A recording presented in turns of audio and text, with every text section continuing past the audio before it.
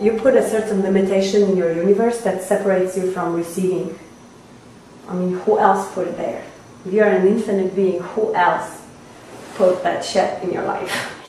So if you have created a limitation in your universe, what if, who else, if not you, has the power and authority to destroy and uncreate that?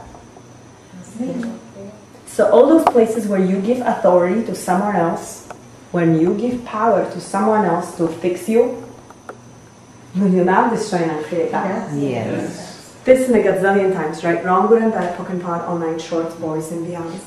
And when, if not now, what if now is the best time?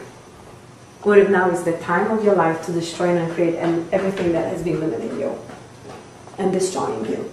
Yeah. Shall we destroy and uncreate everything that would not allow it? Yes. Yes.